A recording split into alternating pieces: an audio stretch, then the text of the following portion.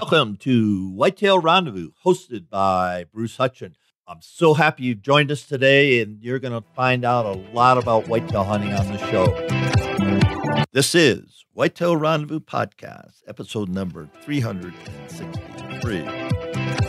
It's never too early to think about food plots. Whitetail Rendezvous has an ebook for you. Just simply text 33444 food plot to get your copy. Welcome to another episode of Whitetail Rendezvous. This is your host, Bruce Hutchin. I'm at the Iowa Deer Classic, and I'm hanging with Jesse Moore. Jesse sells and distributes Middle River buck blinds. Jesse, welcome to the show. Thank you, Bruce. Now, Jesse, my friend Chris Edwards over at Rack said, I need to talk to you because you got one of the best blinds in the business. So let's start right off and talk about Middle River buck blinds. Yeah, Bruce, we think they're top of the line deer hunting blinds. 10-year warranty on the camouflage paint and just really good products. The windows have 2-year warranties, and we have a huge variety from $1,500 all the way up to $15,000. You know, more and more people are getting my age, and so hang-ons are completely out for me. I can still hunt ladder stands, a double ladder stand, but I'm going to more and more to either permanent blinds or run-and-gun pop-up blinds. So what makes your blind so special for guys like me?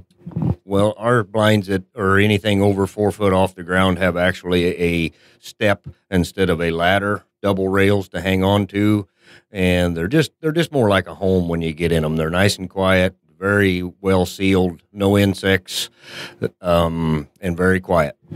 Now, what happens when the snow flies and the wind blows? Do I put a heater in here, or how do I stay warm? You can put a little buddy heater in them. The only problem with that is just like any other heat, the blind is not ventilated very well, so you're going to need to crack a window just to save yourself, I guess. Now, why do people buy your blind? Let's talk about the hunters that are buying it and why they use it year after year after year. Quality, safety, and I think above all is a lot of guys have found out this is the last blind they're going to buy. They won't fall apart. They won't deteriorate in the weather, and the animals and the rodents and the insects can't get in. So the squirrels can't come in and eat my seed? No, we experienced that with other blinds, the plastic ones and the fiberglass, and the squirrels just seem to love that product. They can't eat through our metal frame or our metal skin, 26-gauge metal skin. So when I'm thinking about putting up a permanent blind, what are some of the things that I really have to be smart of so I put that blind up and just leave it for year after year after year? Well, the biggest concern is of course, safety. The blinds need to be set on level ground the best you can and make sure they're secured down. We use a tie-down system with cable and a turnbuckle, and it seems to work really, really well. So in your opinion, why are people successful shooting bucks and does out of a permanent blind? Well, I think the most thing is the concealment. The camo just really blends in very well. The windows slide up and down very quietly. There's no noise to them. So I'm looking at, youth or women. What a wonderful way to introduce them to the outdoors. One, they're going to be warmish. Two, they can kind of move around because the deer's not going to see all their movements. Any other thoughts about why youth and women would like this blind? Well, I think the most of it is you're not sitting out on a tree stand and freezing your buns off is the biggest thing. They're nice and warm, and we have a lot more women that are getting into these blinds and taking up hunting because they are so comfortable. Let's talk about your hunting heritage. How long have you been hunting whitetails yourself? Probably as soon as my dad would let me go with a gun by myself in northeast Missouri, and just really enjoyed it every day after that.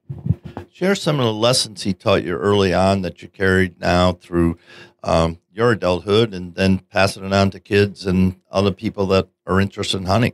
Well, my dad was not a hunter. I grew up on a dairy farm, and he did not hunt, and so I was kind of self-taught and learned from the neighbors and just watching and listening how they done everything.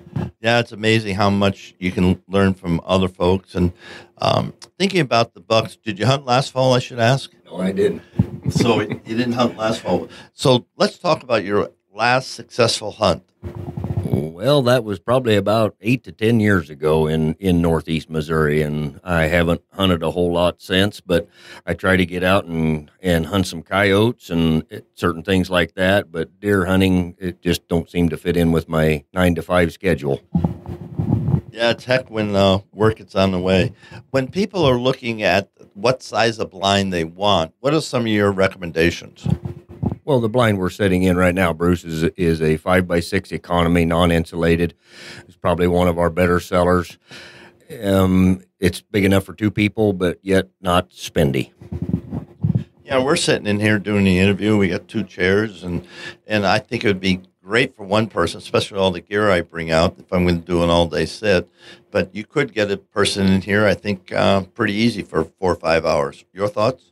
Yeah, a lot of people, almost everybody that we sell to the 5x6 or larger, there's at least 2 people that go. We also have a 6x10 model here that I have heard of as many as 5 people sit in it.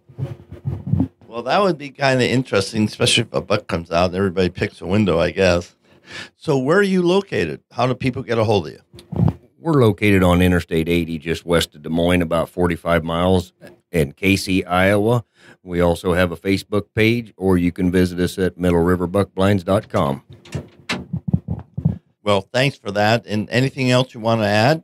I think that's about it for today, Bruce. We also sell feeders and protein feeders and things like that. Of course, you have to follow the DNR rules when you use this product. Oh, I didn't realize you had feeders. Let's spend a couple of minutes talking about them and why they're so effective here in Iowa and other places where, again, you got to check the rules and the regs. But when you apply them, boy, they sure look like they get the feed out there real good. Yeah, they're a really good product as well.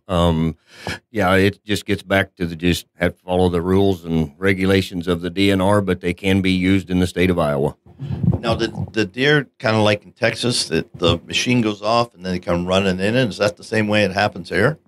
Well, basically, they have timers on them. You can set them to go off as many times as 6 times a day and for as long as you want them. If you set a certain time, usually the deer just get in a habit and come in. So are these to feed the deer or are these to feed the deer and shoot the deer? These are just a supplement of protein for the deer, and we're trying to grow bigger and better horns. So do some people sit on the feeders and shoot deer off the feeders? No, that is totally illegal.